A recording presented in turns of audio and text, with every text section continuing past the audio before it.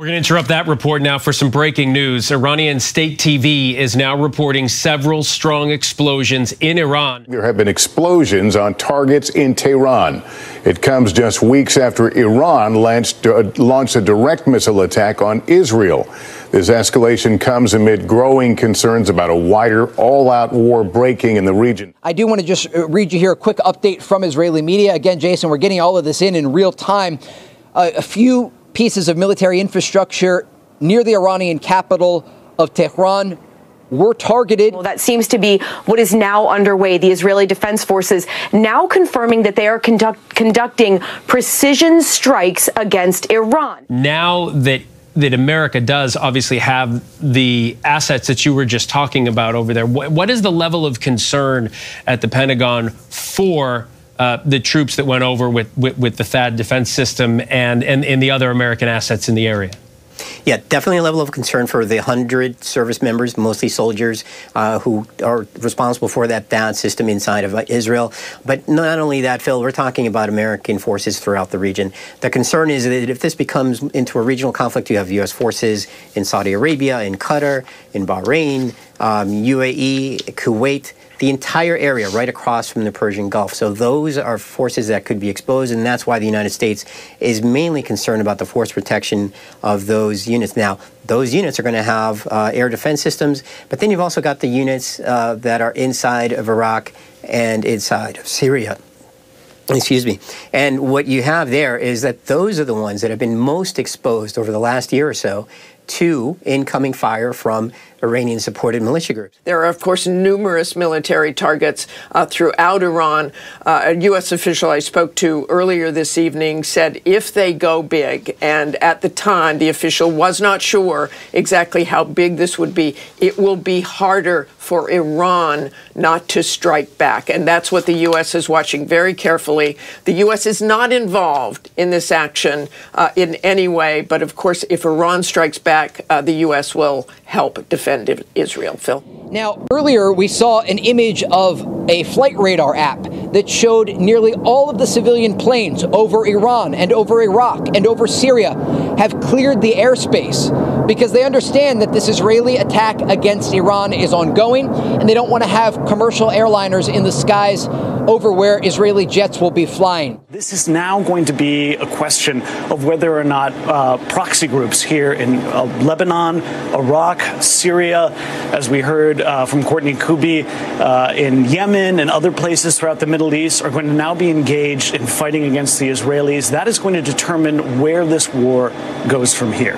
Lester? And Matt, whether we call this the wider war or not, the fact is that Israel is fighting right now on three fronts: in Gaza, in Beirut, and now this attack, which may be limited, but nonetheless it is a third front for Israel. Yeah, this is the third front. The Israelis in their statement today called this the seventh front. I mean, they've been calling this, they've been saying that they've been fighting on 7 fronts. This is really the main front here.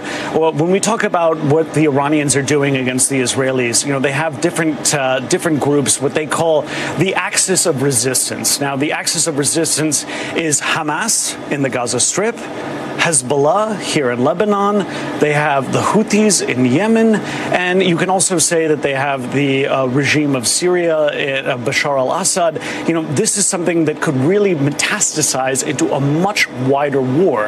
And that's why we've been seeing this flurry of diplomacy throughout the entire region for the past several weeks, trying, as we've seen from several visits from diplomats from the United States and really throughout the world, trying to get everybody to back down. But it really is a question of whether or not this war by the Israelis is going to be actually escalating the situation or causing everybody to, you know, kind of take a face-saving step back. And that is what we're waiting to see. Do we know if there's an American involvement tonight? We don't. So as of now, that does not look to be the case, but this is all really developing quickly here. Now, the U.S. has not only maintained that presence of air defense systems, most of those coming from the Maritime several weeks ago. So this was the U.S. Navy firing off interceptors from some of their ships in the Mediterranean to stop some of those incoming Iranian ballistic missiles. But since that time, the U.S. has added another very powerful capability in the form form of a THAAD air defense system. Now, that moved into Israel over the course of about 2 weeks. The interceptors are there. These are the reason that these are so critical to Israel's defense right now, Lester, is because they target an incoming projectile, in most cases a missile, in the terminal phase of its firing. So that's as it is literally heading straight in the last moments before a missile will impact in Israel. The THAAD will launch off and fire it off. It's what the military calls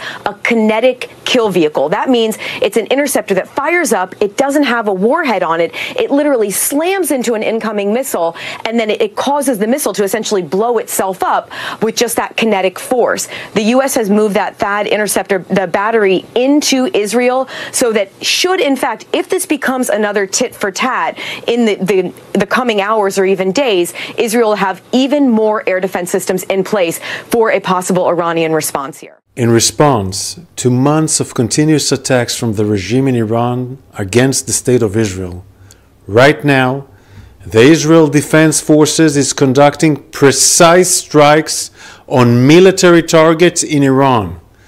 The regime in Iran and its proxies in the region have been relentlessly attacking Israel since October 7th on 7 fronts, including direct attacks from Iranian soil.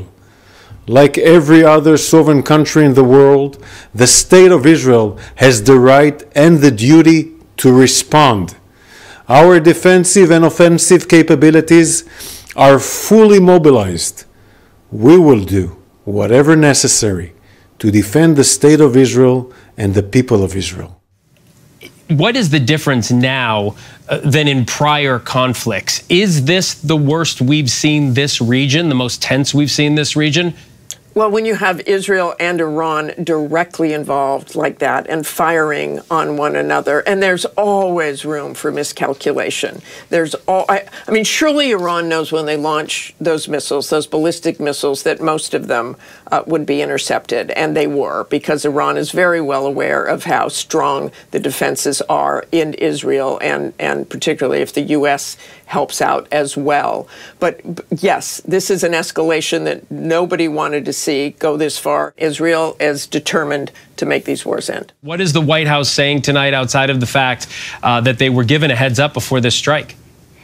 And that the U.S. was not directly involved, like Louis was talking about. I think this is an important distinction that the United States is going to want to make sure that the world is aware of. On the other hand, of course, we know that the president and the White House wanted to make sure that the world knew that the United States was very much involved in actively helping Israel defend itself back on October 1st when Iran was launching sort of that attack, and that Israel sort of needed its help to defend its airspace.